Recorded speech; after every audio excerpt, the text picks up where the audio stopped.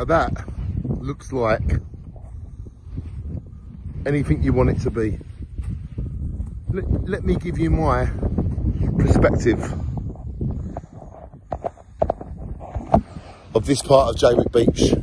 I was here in 1986, before these rocks were here. And the beach used to be straighter, not curved. See, now it's curved. It's like a circle. But before the rocks were here, it was straight. And they did all this for sea defences. And I remember the Dutch company that dropped all the rocks off. I remember me and Butch standing on the seawall watching all the rocks get dropped off. And from my perspective, these rocks have done an amazing job for Jaywick.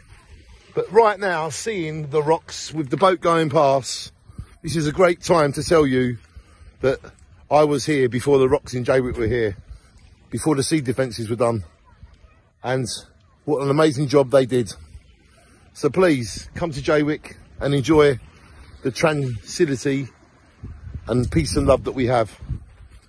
Shine on, look at that boat going past these rocks that weren't here in 1986 and have done so much for Jaywick. You know now the history of Jaywick rocks. Shine on, everybody. Dylan loves them, don't you, boy? Yeah. And there it goes, boat going past the rocks. Look at that. Look how it just gently sails through. No engines, natural sit wind in their sails. You see the speed it's doing because I'm not moving the camera, look. Must be doing about 10 knots.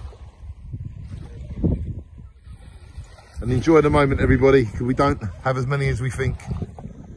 Shine on the Jaywick rocks and to how life was before they were here and to how much better it is since they are here. Shine on.